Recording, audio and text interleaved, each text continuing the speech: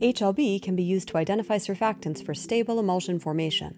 However, formulators can be faced with the challenge of determining the HLB requirement for their particular system. When unknown, the HLB requirement for a particular formulation can be determined experimentally by screening surfactant blends of known HLB. Ideally, such testing is conducted under conditions closely matching those expected in product manufacturing.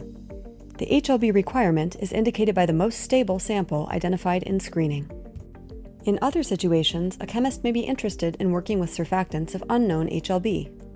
There are a number of approaches for determining the HLB of a surfactant, including calculations ranging from simple to more complex, measurement of surfactant characteristics that have been correlated to HLB, and direct measurement of HLB using reference oils of known HLB requirement. Because of the diversity of approaches, reported HLB values for commercial surfactants may vary from supplier to supplier. Identifying system HLB requirements and surfactants to meet these requirements are additional examples of potential challenges faced by formulators. Turn to Stepan as your partner in solving formulation challenges.